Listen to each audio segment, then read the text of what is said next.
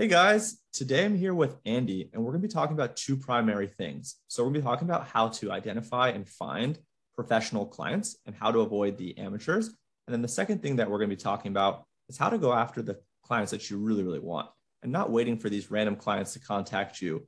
So, I'm excited to dive in. Andy, thank you for being here. How are you doing today? I'm great. Thanks for having me on your show. Appreciate it. Yeah, man, I'm looking forward to it. Do you want to kind of start with just like a quick overview or background on yourself before we dive into, addressing those questions? Yeah, sure. My background is I started as a copywriter in agencies right off the street. I managed to talk my way into an agency without any experience, not having gone to school for it. Just talked my way in. I worked for 6 agencies. And then after that, went freelance, worked freelance as a copywriter for 6 years, and then merged that into starting my first agency, which I grew with a partner from 2 people to 30 people. After 5 years, we were acquired. 2 companies were interested in buying us. We picked one of them, and that went through. And of course, when those things happen, 6 months later, you're free to do what you want. And so, stupidly enough, perhaps, I decided I wanted to do another agency. So with a different partner, started the second one, grew that from 2 to 28, 30 people, same size sort of. And I retired from it. Sold my shares back to my partners. So successful retirement. And spent, I don't know, 3, 4 years traveling, went to all over the place, Mexico, Portugal, Italy, wherever we liked. And then I wrote a book, How to Start a Successful Creative Agency. And that's where I am today. I still work for a few select clients, writing for them. And I've got this book and probably thinking of at some point doing a second version of the book. But that's it. So I've kind of seen everything, and I've gone through, having been in the business for quite a while, I've gone through all the iterations and phases, and from print and traditional media to TV commercials, radio commercials, all that stuff, to internet, social media, email marketing. So that's my background. I love it. And I know the two questions are pretty related. So I'll let you start on whichever one first. Okay. I think start maybe the notion of going after the clients that you really want, and not waiting for random clients to contact you.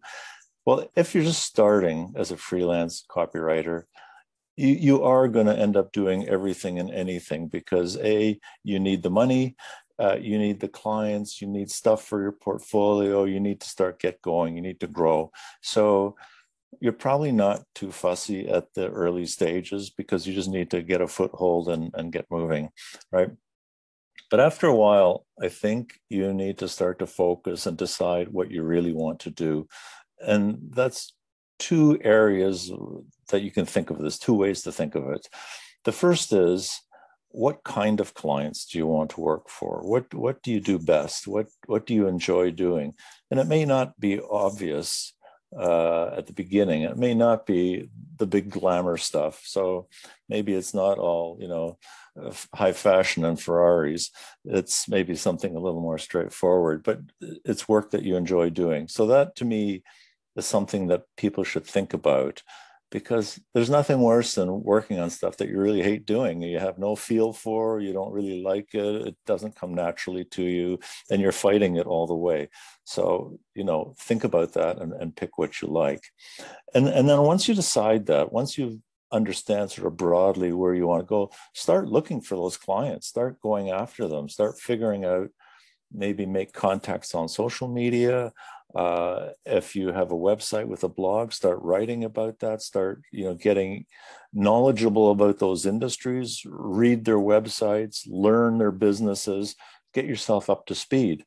And then hopefully you get 1 or 2 clients in that sector, and then you can start building on those relationships, because inevitably there will be clients within the sector that don't compete against each other, in fact, may work with each other, or they work in different geographical areas. So they kind of do the same thing, but they don't compete because they're separated by geography.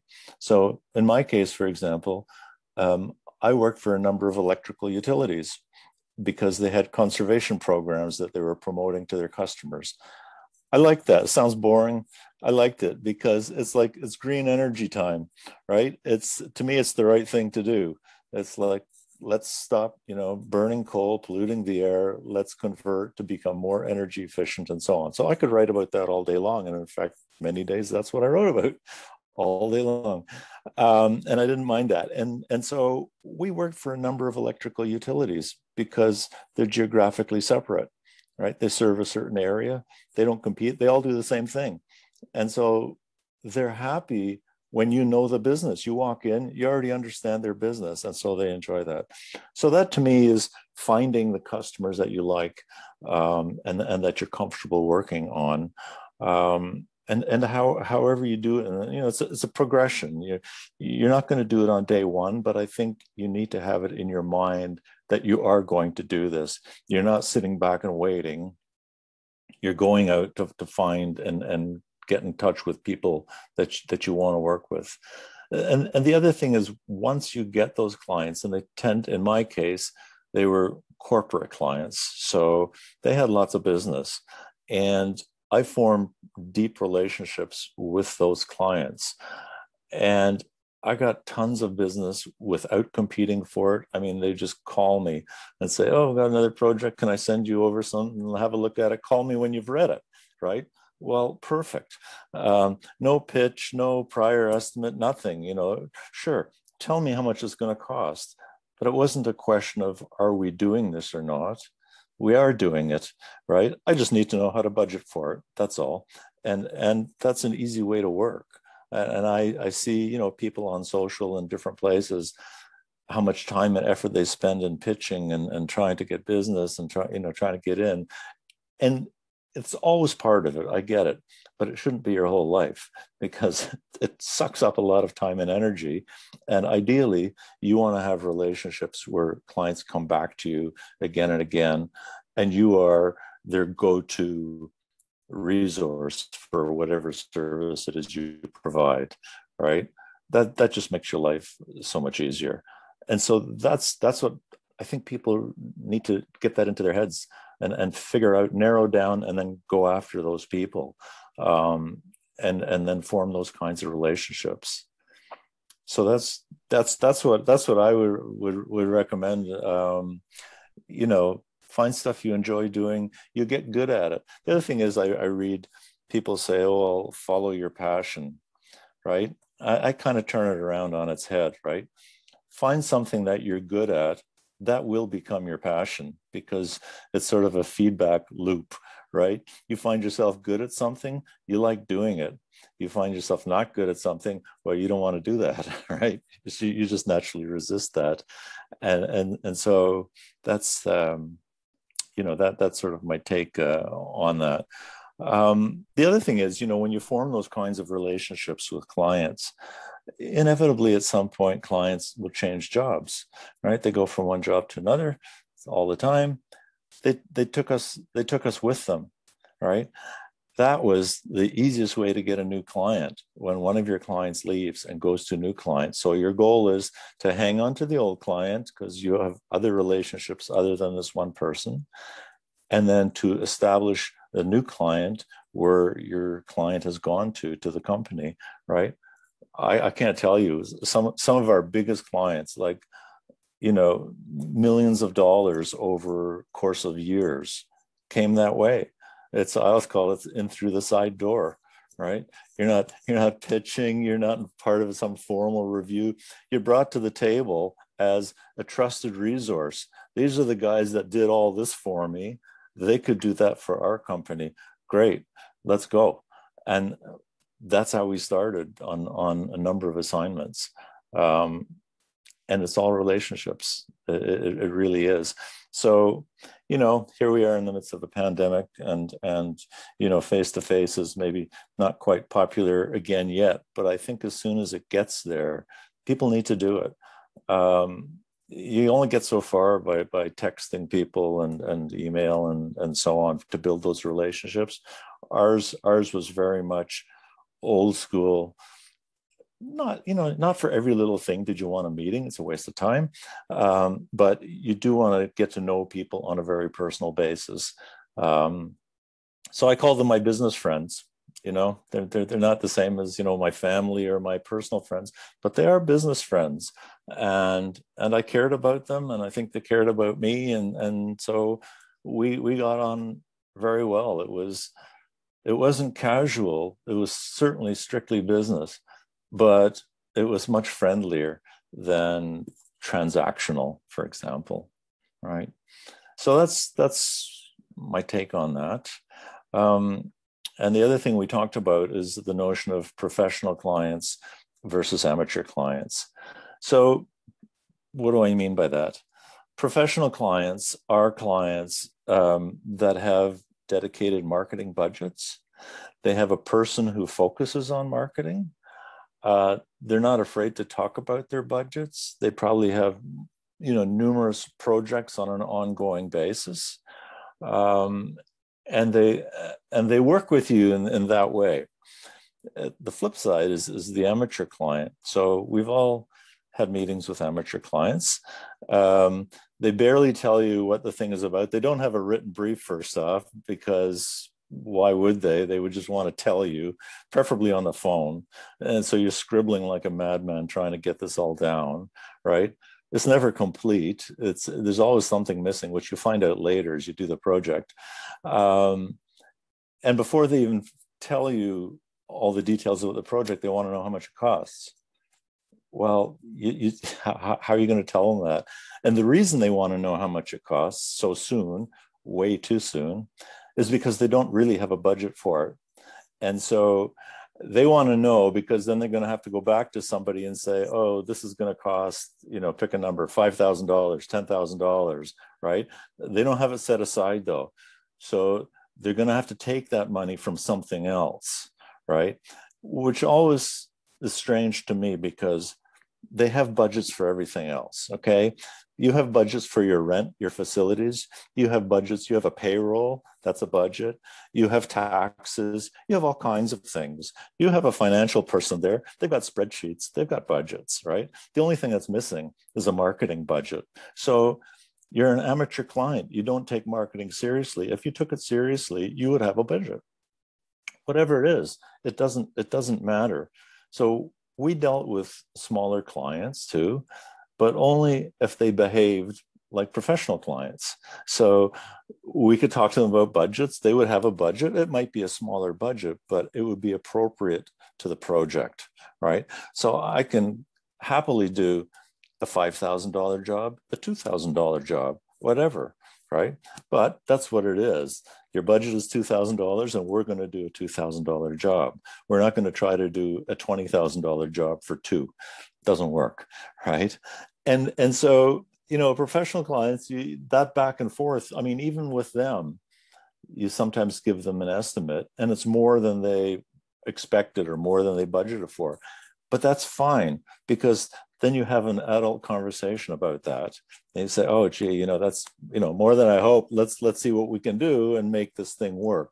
So it's either scale the project down to fit the budget, try to find some other money for it, or, cut a piece off the project and we'll do that piece later, something, right? There's about 3 or 4 ways you could do that. And you just go through that and you pick away and away you go.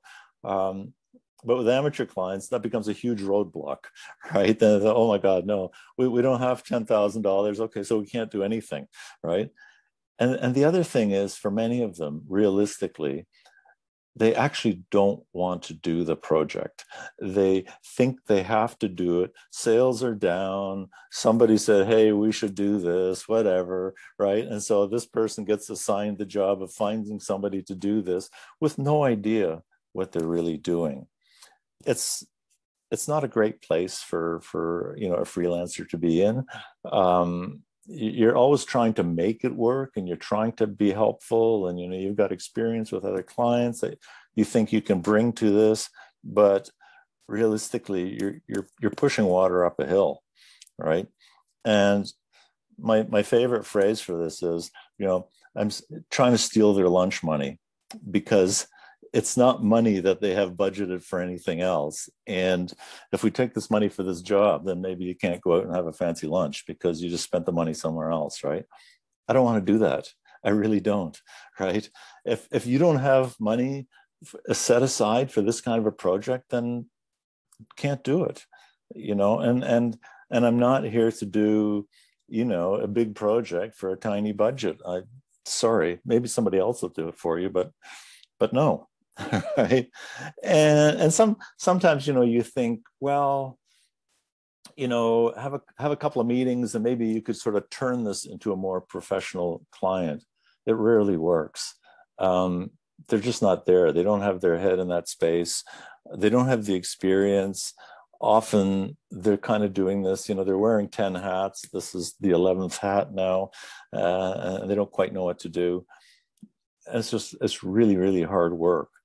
And so what I would tell, freelancers out there is to sort of figure out early what kind of a person you're sitting in front of. If you're, introduced in some way, and now you're meeting with them for the first time, you got to very quickly start looking for, red flags and things that set off the alarm bells and say, I don't know.